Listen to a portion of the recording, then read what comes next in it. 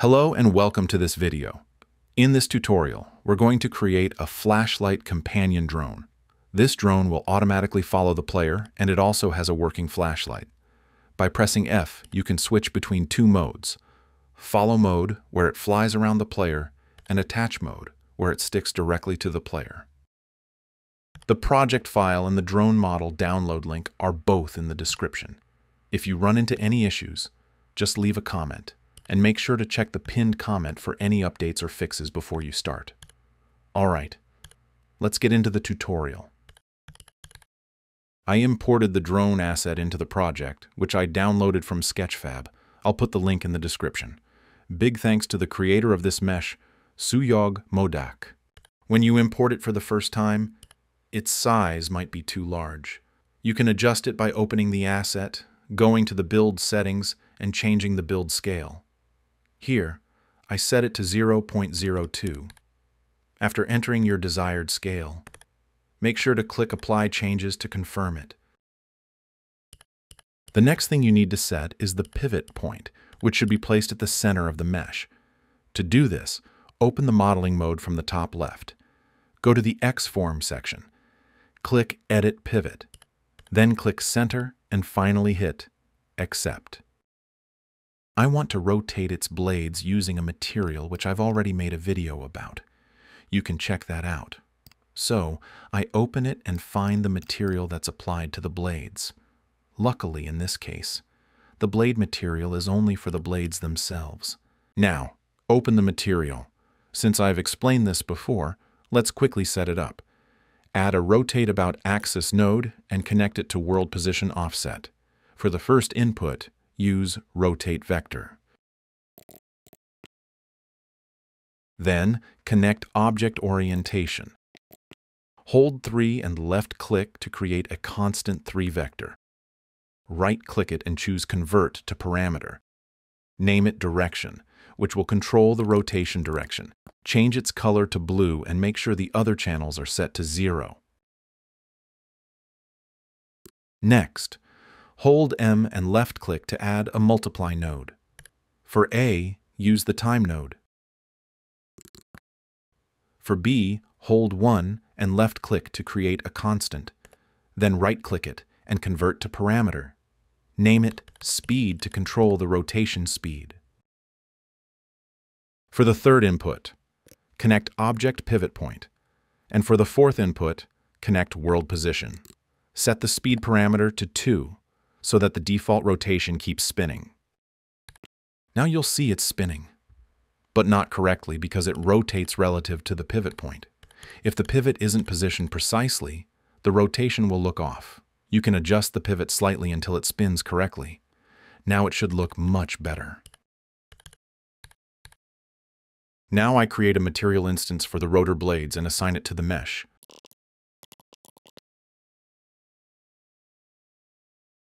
With that, the drone setup is done. Let's move on and add it to the character blueprint.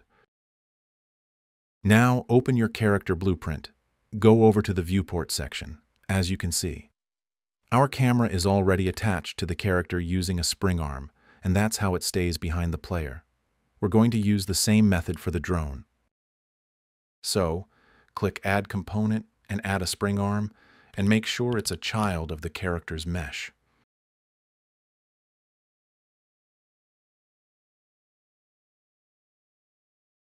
Now reset the location and rotation of the spring arm back to 0. Next, we need a socket so the drone can attach to a specific point on the character. To do that, open your character's skeletal mesh and find the bone where you want the drone to follow from. For example, I'm going to use the left shoulder this time. Right-click on that bone and choose Add Socket, then give it a simple, clear name.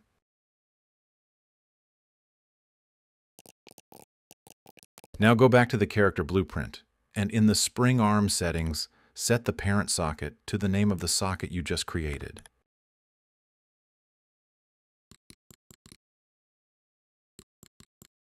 Now you can add the drone and make it a child of the spring arm.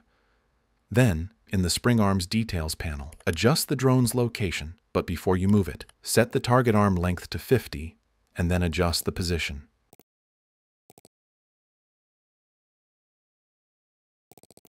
Now let's test it. As you can see, it looks like it's stuck directly to the character, so let's make it feel more natural. First, on the spring arm, enable use pawn control rotation, so it rotates with the mouse. Then scroll down and enable camera lag and camera rotation lag, and set both of their values to 5. Now it looks much better. The drone might still be slightly tilted, so adjust its rotation until it sits correctly.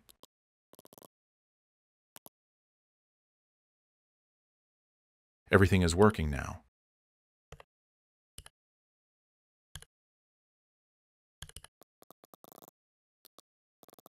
Next, add a spotlight as a child of the drone.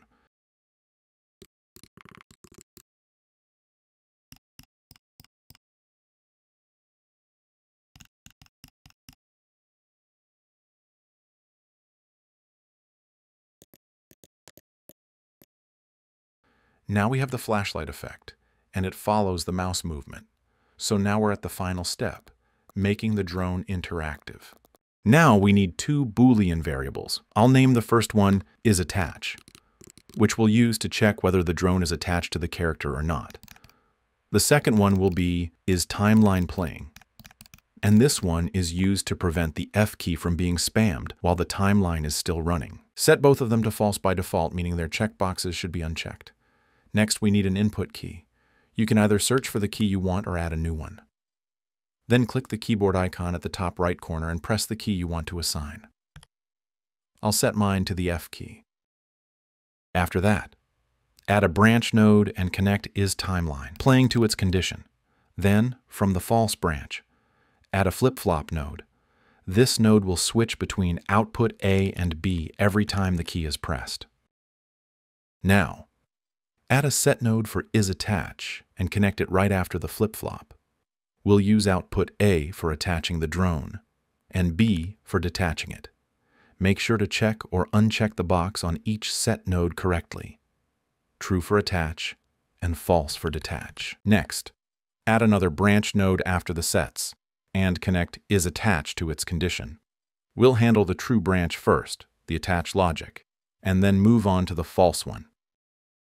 Now, set isTimelinePlaying to true, and then add an add timeline node.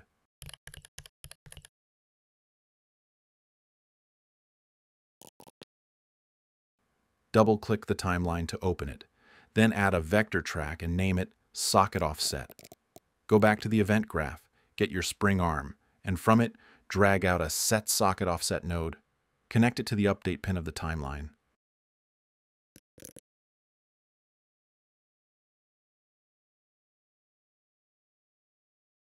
Inside the timeline, right-click and add a key. This will automatically create 3 keys, one for each axis, X, Y, Z. Click each key separately, set its time to 0, and assign the value based on your current socket offset, the one you made earlier.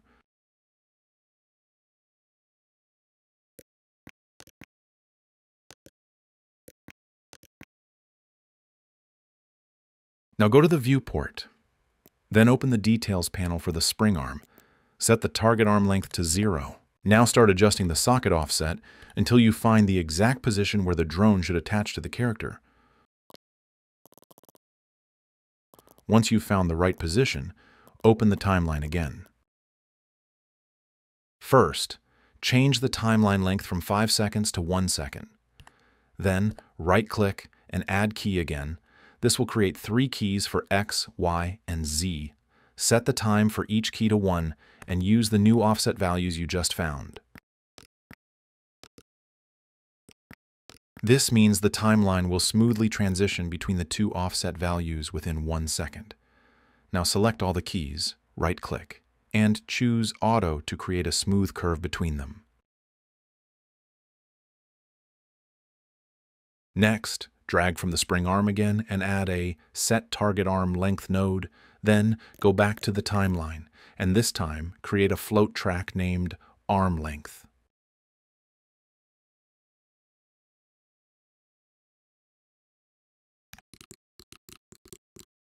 Add 2 keys, The first key at time 0 with a value 50. The second key at time 1 with a value 0.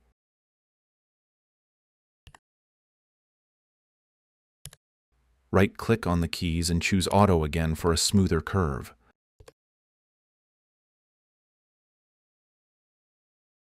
Now connect the outputs of each track from the timeline to their corresponding set nodes. At this point, I think you've already got the idea of how the flow works. We'll repeat the same process for camera lag and camera rotation lag.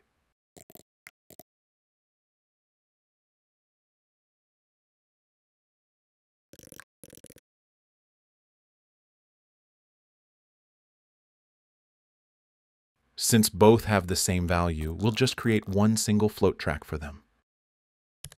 The first key should have time 0 and value 5, and the second key should have time 1 and value 32.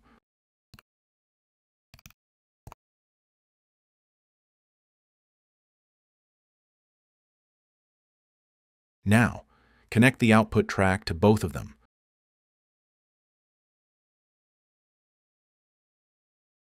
We also have an output from the timeline that fires when it's finished, right after that. Set is timeline playing to false, so we know the timeline has ended. Next, drag from the spring arm and add set enable camera lag and set camera rotation lag, and set both to false.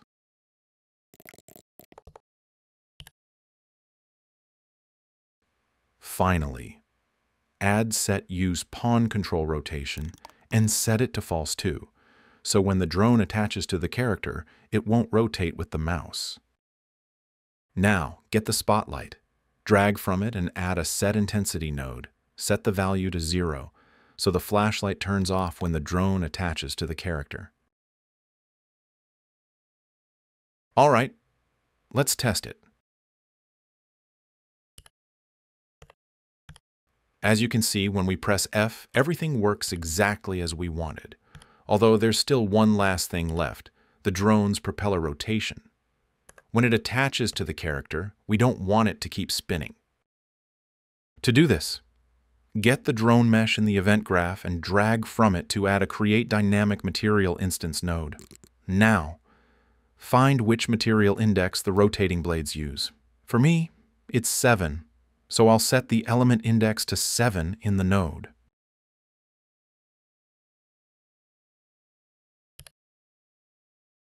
From the return value, drag out and add a set scalar parameter value node. In the parameter name, type the same name we used in the material, speed.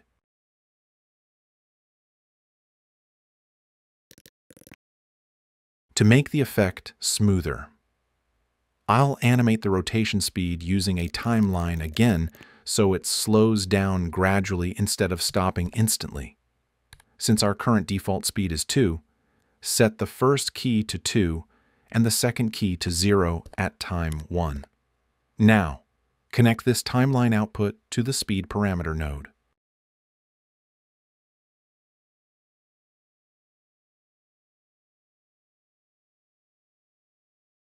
Let's test it out. As you can see, everything works perfectly.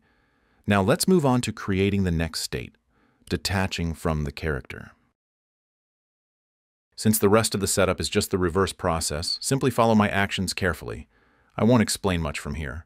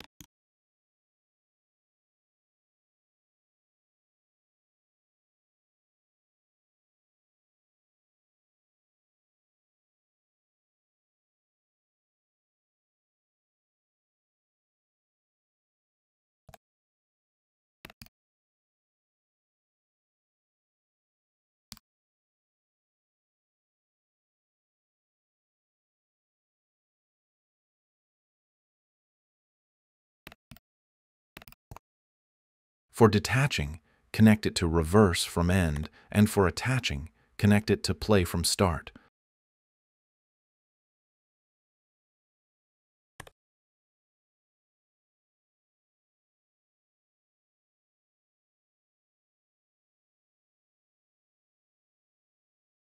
Make sure all your set nodes are correctly set to true or false where needed.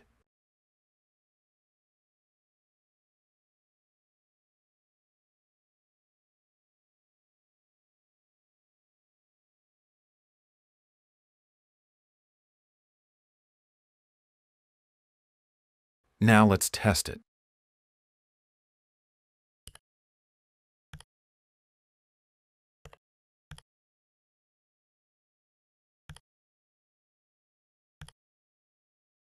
Everything seems to be working perfectly. There's just one last thing. When the player moves or runs faster, the drone's propellers should also spin faster. So, let's go back to the event graph. Add an event begin play, then connect it to a set timer by event node.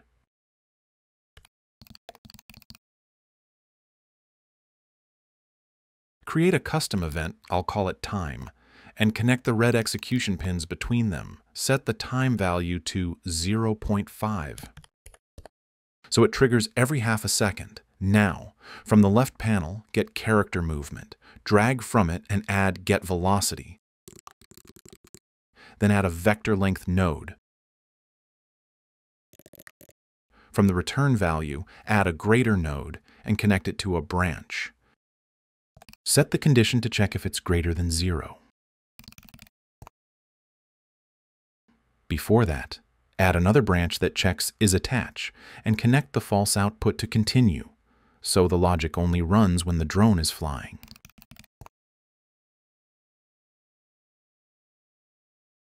Now, duplicate the set speed nodes we used before for propeller rotation. Connect 1 to the false branch and keep its value 2, the default speed. Duplicate again for the true branch and set the value to 12 for faster rotation.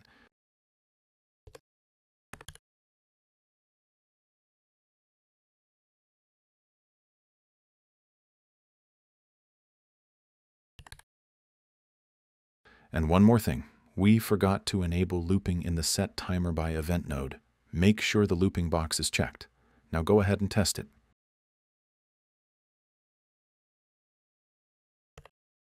Just one quick note. If you want to change the drone position or any other setting, make sure you also update the timeline and the set nodes used in both states. You can't just adjust the current position without changing those. Otherwise, the transitions won't line up properly.